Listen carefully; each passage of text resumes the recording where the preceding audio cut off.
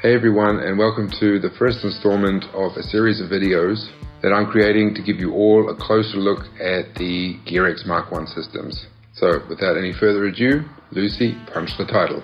Okay, Daddy. Hiya, hiya, hiya, hiya, hiya. Someday you might love me. Welcome back, guys. If you're joining us or hearing about Gearx for the first time, great. Gearx is an open design for a portable, 3D printable magnetic generator.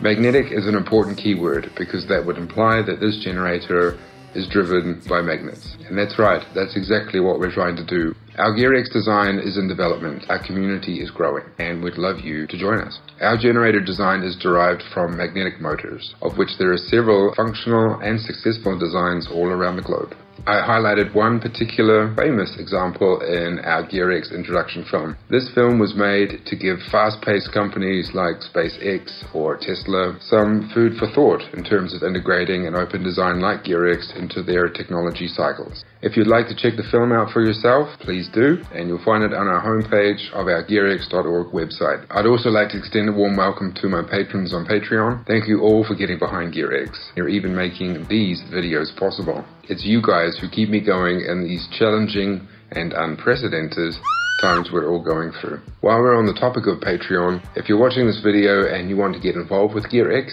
either by joining our core developer community or even just being kept up to date with early access content about Gearx development, Patreon is definitely the way to go. This goes without saying.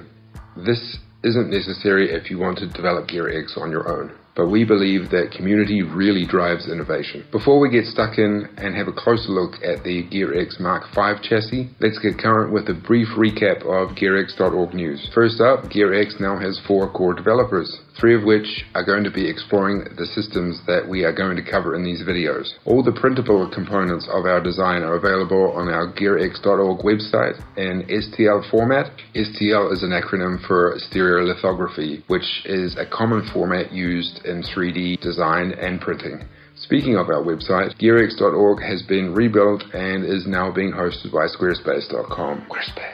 It wasn't easy switching hosts, but we're better off and have a lot more flexibility for content in the time ahead. Next, key purchases have been made and deliveries on key components have arrived, including some rudimentary testing before scheduled testing begins.